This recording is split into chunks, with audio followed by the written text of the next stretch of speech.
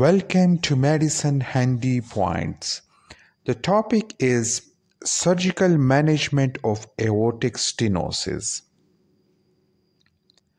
Now, there are two surgical options available with us. Number one is aortic valve replacement. Number two is balloon valvuplasty. Now, surgery is based on the symptoms. If the patient is symptomatic, definitely the patient should get aortic valve replacement.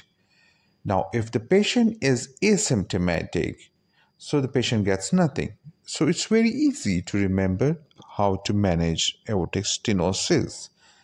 But there is a twist. And the twist is that asymptomatic patient also get aortic valve replacement if the aortic valve gradient, the pressure across the aortic valve is more than 50. Normally, it is around 4 to 5 mmHg. So the pressure is more, the patient gets the valve. And if there is left ventricular dysfunction, so the patient should also get AVR, even if asymptomatic. Now, there are mechanical valve, which is for lifelong but needs anticoagulation. There are biological valve, which is for 10 years but does not need any anticoagulation.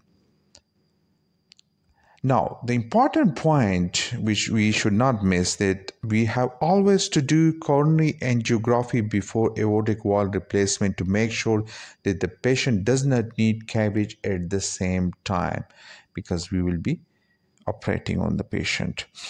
Balloon valvuplasty. It is rarely done, but it is done those who are unfit for major surgery. Balloon valvuplasty, a balloon is placed across the aortic wall, the balloon inflated, and the stenosis is resolved to some extent. I hope you liked the video and please subscribe to the channel.